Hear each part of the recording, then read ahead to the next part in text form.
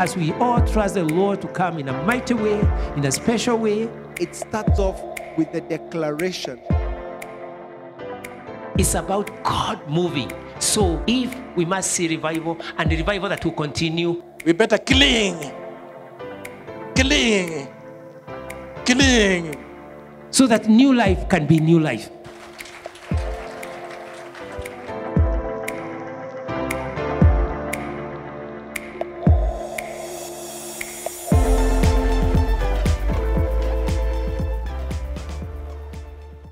Hallelujah. Praise the Lord. This is a day the Lord has made, that we may rejoice and be glad in it. I greet you all in the name of the Lord Jesus Christ this morning. And let's start with a word of prayer. Heavenly Father, in Jesus' name, we bless your name. We exalt you, Lord. You're a good God. You are awesome. The Bible tells us that you're great, very great. We thank you, our God. And this morning we appreciate that you've given us opportunity to share your word and to honor you, Lord, with this moment, oh God, of our lives. We thank you. I pray for every listener, oh God, that they will get this message and grasp it and take action, that your name may be exalted and glorified, oh God. Give me utterance, Lord. Guide me and lead me in every word that I speak, that will find lodging the hearts of men and women for the glory and honor of your name. We thank you and we bless you. In Jesus' name we pray. Again, it's a good moment again to be with us. And I want to thank you so much for tuning in your TVs and even listening to this channel. We bless the Lord for that. And may God literally bless you even as you continue listening. I trust that you've been getting much knowledge and encouragement and even understanding of the ways of God. And you've been helped in more than one way, even as you've been listening to messages through the Revival TV. My name's Isaac Muriuki, Pastor Isaac Muriuki of Crisco Church, Umoja, Nairobi. And you're welcome there any moment you find yourself nearby. You're most welcome. Now, today I'm excited with, as I share a message that came to my heart many, many years back. I want to start by giving you a testimony that many years back, as early as 1995, I was attending a seminar. In a church somewhere. And as one of the ministers came to speak to us, he told us of his history and his story. And he was one person who was trusting for the salvation of the family members. And he said he had faith that all of them would be born again, including his mother, who was a very religious woman. And it took the man 15 years of prayer and intercession until the last of them in the family got saved. And I grasped that. I had just been newly born again, and I said, this is good. I think I would also wish to see all the members of my family born again. So I got this faith that it is possible to have the whole family born again. And I took it with me and held to the faith. And sure, I also saw results. And after about, maybe in my case, about 8 years, about how many years? About 10 years, all my members of my family were born again from the day I had received that message. And this brings the topic today that we're saying salvation of the whole house, or salvation of the whole family. And I want us to share a few ideas about what God desires about the family, or the whole family being born again. And I want to pray that as you get this message, you'll be encouraged to pray for your family and to trust salvation for your whole family. Now, many of us, we have many family members. I bet all of us listen to this message. You have some family members who have not known Christ yet. And I am preaching to you because I know some of us deep in our hearts, we would desire to see change in our family members. There's some who are lost in alcoholism. There are some who are lost in prostitution. Some are lost in some religion, funny beliefs and all that. And we have the concern. Some maybe even have given up. And that's why we need to hear this message. You could have given up and said, to hell with them. I have done everything I could. I have prayed for them. I have done everything, but they don't seem to receive Christ. Some of us even have even kind of cast them, said they are wanajiharibu. And this I want to caution us, brethren, those who are listening to this message. Never declare that a friend, a relative, or anyone has helped destroyed himself or is destroying himself, because nobody in real sense would wish to destroy himself or herself. So they are all in bondage, and we should have concern instead of condemning them to the works of the devil and the destruction of Satan. We should actually be encouraged to start praying and having a new fire to start with them. And so the Bible says God wants to work with us. We are co-workers with God. God wants to work with us. Some of you understand, especially those from Crisco Church. God says we are Christ co-workers fellowship. God wants to work with us. God wants to work with you for the sake of your family. He wants to work with me for the sake of my family. And then it's important to know what is the will of God concerning your family. What is the will of God concerning us all? And the Bible says in the book of 1 Timothy chapter 2 and verses 3 to 5 that this is good and pleases God, our Savior, who wants everyone to be saved and to understand the truth. Don't imagine that it's not the will of God for anyone not to receive Christ. God wants all of us together to know, to come to the knowledge of Christ and to be born again. And so even as you listen to this message, even as you take it up to pray for family members, have this faith that it is the will of God that we all get the knowledge of Jesus Christ. And so we're going to share our message on a number of topics. And the first one, we are saying the true love for our relatives, or members of the family. What is the true love?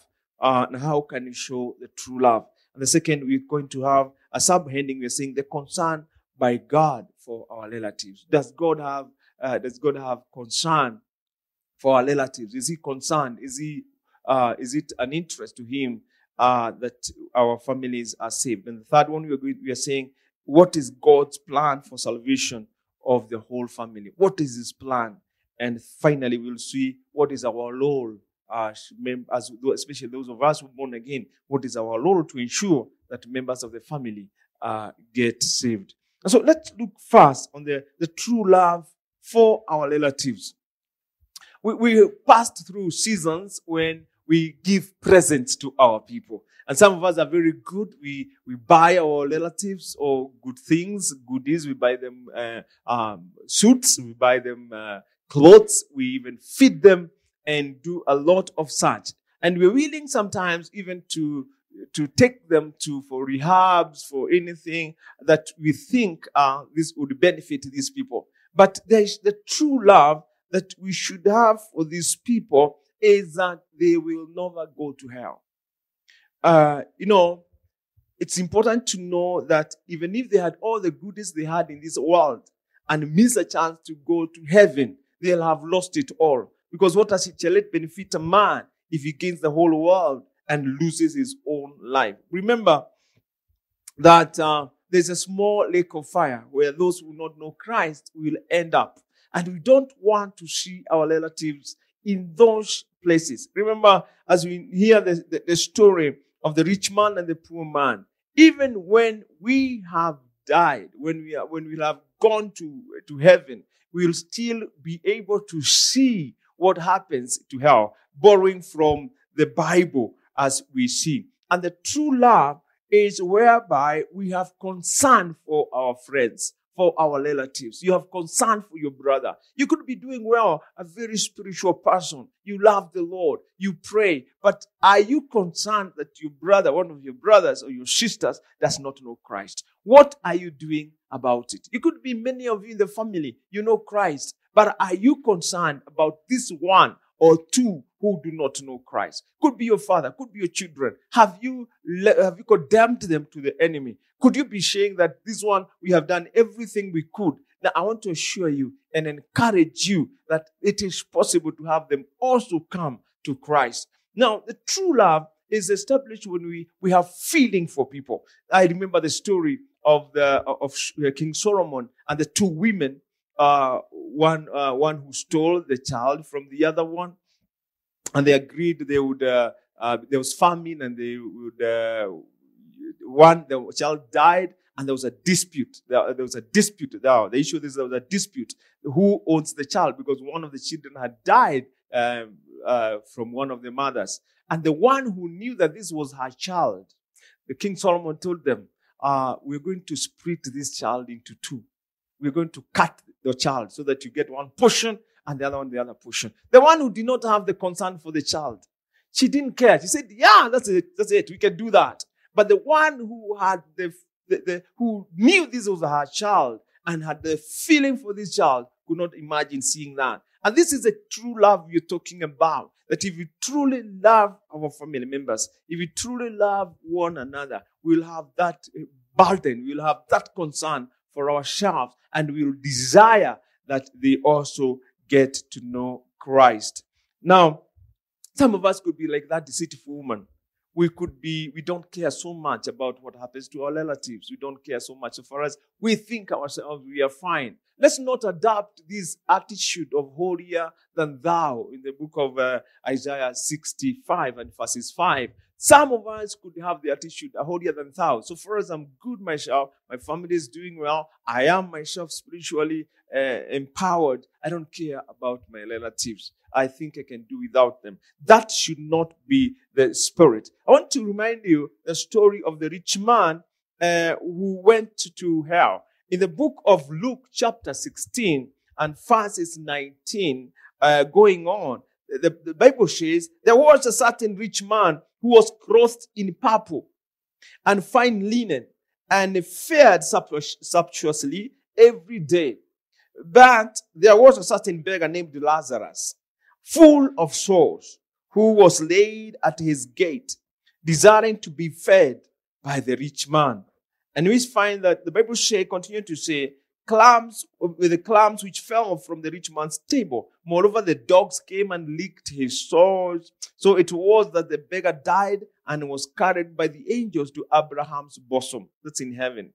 And the rich man also died and was buried. And being in torment in Hades, he lifted up his eyes and saw Abraham afar off and Lazarus in his bosom. Then he cried and said, Father Abraham, have mercy on me, and said Lazarus that he may dip the tip of his finger in water and cool my tongue, for I am tormented in this flame.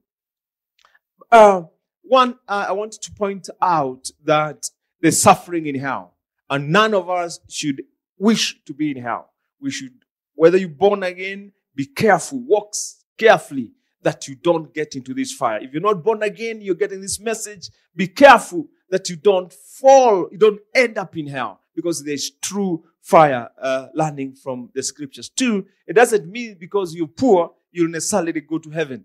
It doesn't mean that because you're poor, like Lazarus, you'll go to heaven. Some of us have had this misconception that poverty is when you're poor, you're easily going to heaven. There are some who are poor who will never get to heaven.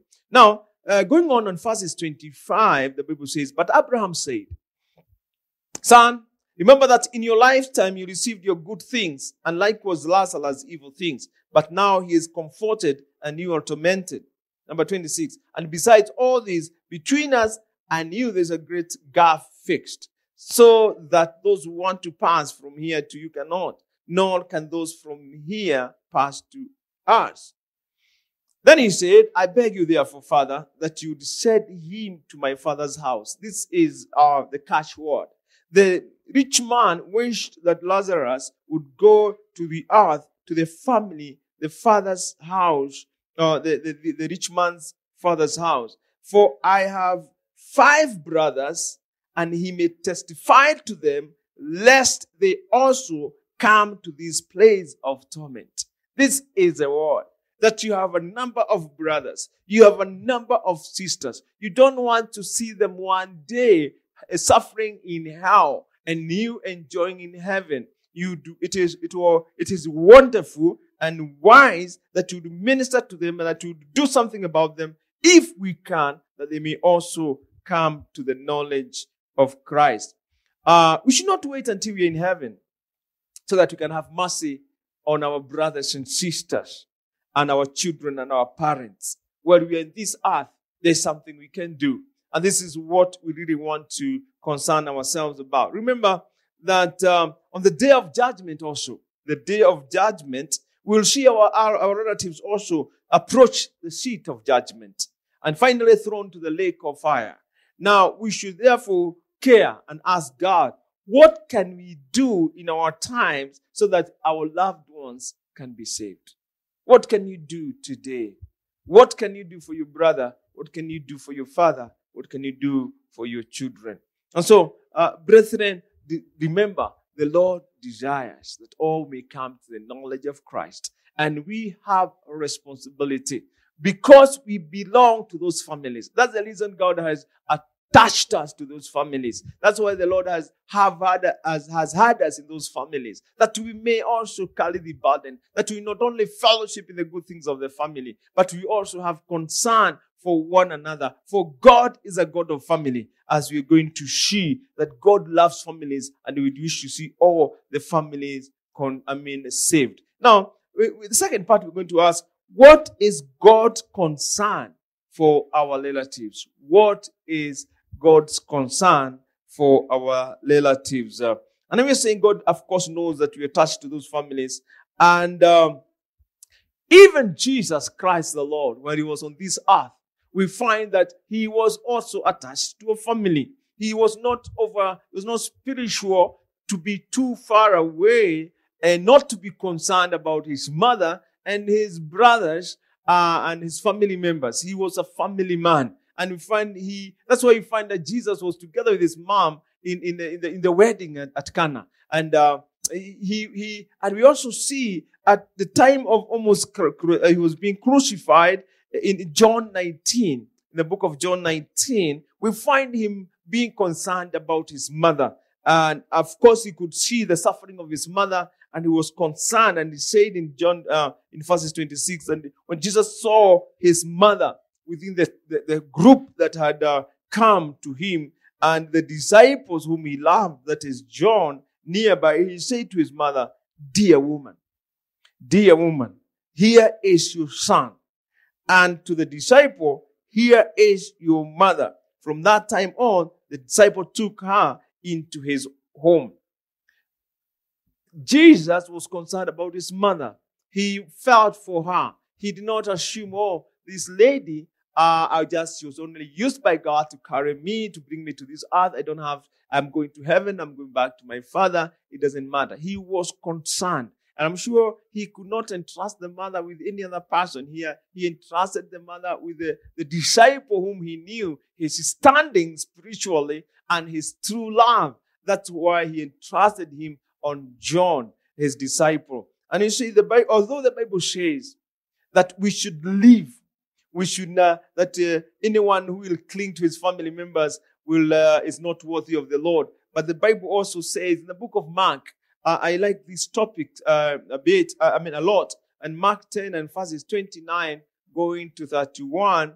And Jesus answered and said, verily I say unto you, there's no man that has left house or brethren or sisters, father and mother and wife or children or lads for my sake and the gospels, but he shall receive 100-fold now, this time houses and brethren and sisters and mothers and children and lads and with persecutions in this world and eternal life. But many that were first shall be last, and the last shall be first. Jesus was telling the disciples, you must be willing to let go your emotions, your attachments to blood family members. But he was not saying that we neglect them to the way we cannot support them. He was telling them that you should not love anyone else, anything else, more than you love Jesus. And so he was encouraging every one of us that we should not be carried away by our businesses. We should not be carried away by our business to the level that we cannot find time to fellowship with the Lord. We should not be carried away by the love of our blood brothers and parents to the level that we cannot find time for Jesus.